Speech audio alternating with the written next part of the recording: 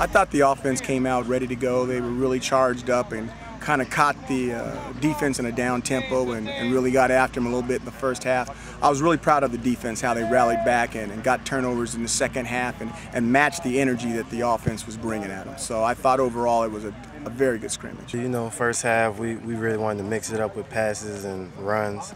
You know, second half we tried to do more running, you know, try to see where our old line is at and how good we can do with the run game, because we pretty much got the passing game down.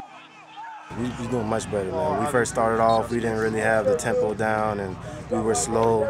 It's like now we got the refs trying to keep up with us, so doing real good, man. Yeah, I think the defense did real well today. They got turnovers, which is the main part that Coach Babers has been influencing us. I mean, if they get turnovers, it's just more possessions for the offense, the more chances to score. And if they keep doing that, I mean, I'm going to be very happy with it, and I think it'll be very successful for our team.